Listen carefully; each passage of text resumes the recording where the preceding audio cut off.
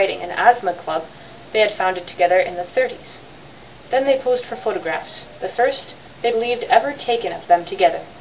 In the photograph that appeared in the Observer several days later, Groucho is telling a joke, cigar in hand, while Sid seems convulsed by what he is hearing.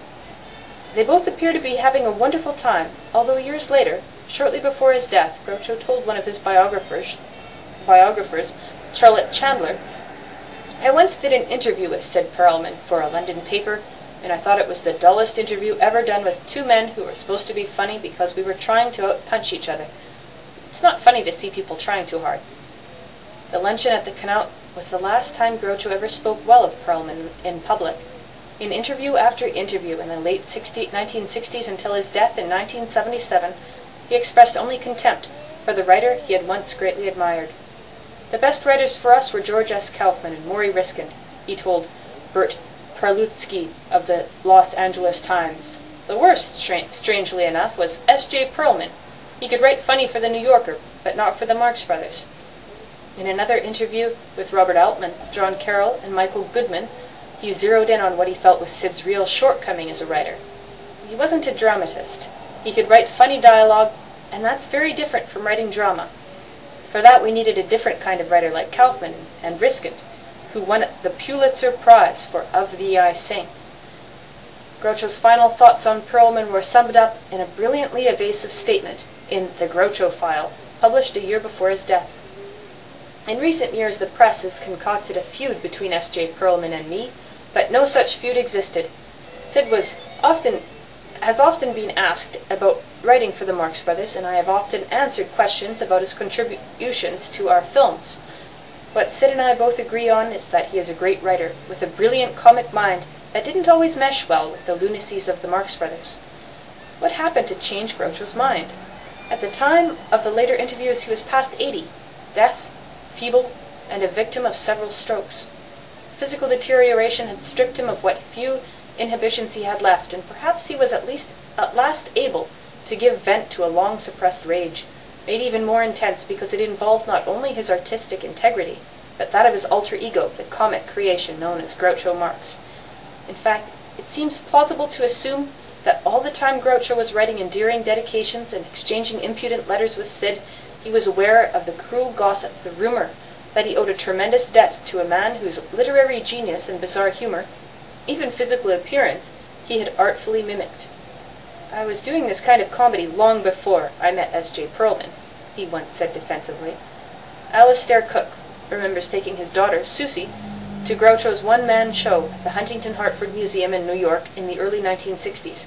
Groucho sang funny songs, mostly written by Harry Ruby, a man many people thought was one of the funniest men who ever lived.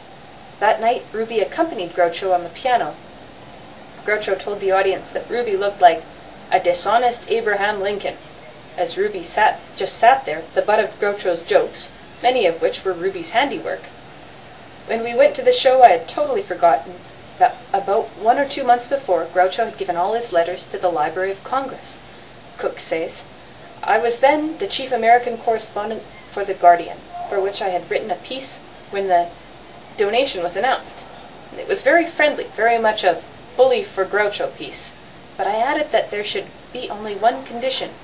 If the Library of Congress accepted Groucho's letters and movie scripts, it also ought to take the letters of S.J. Perelman, since Groucho Marx was a creation of S.J. Perelman, and Groucho's letters were probably written by Perelman."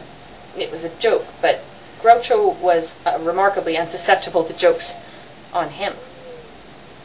"Susie and I had enjoyed the show very much, and Groucho's frailty added to the absurdity of the songs.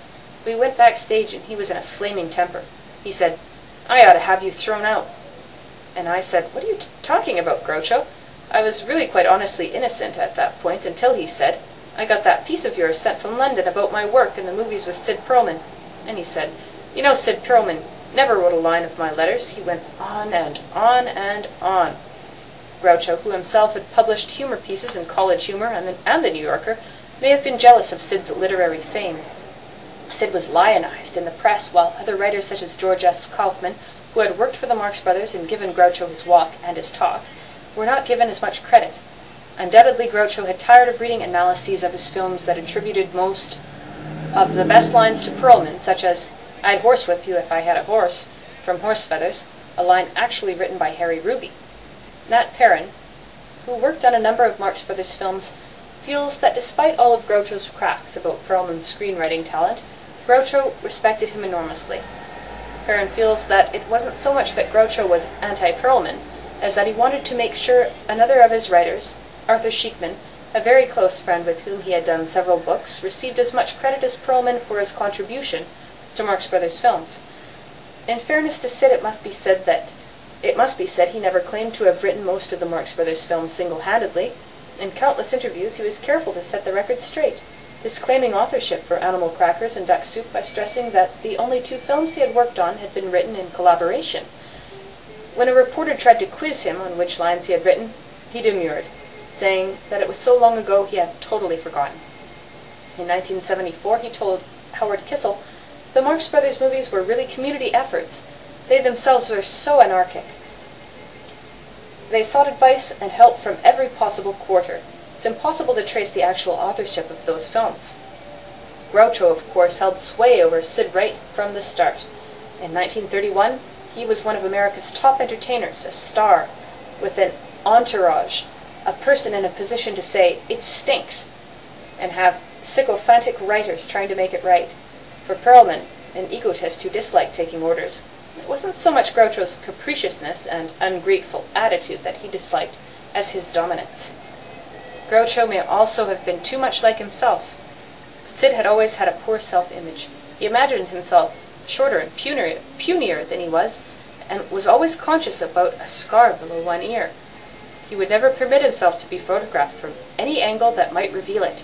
If Nathaniel West, tall, well-built and handsome, was his idealized physical self, then Groucho, homely, short, and nearsighted, represented the self-image he despised. It was as though he were looking at himself in a mirror, hating what he saw. If their physical resemblance was startling, so were their personalities. Both were slight and dapper, with toothbrush mustaches.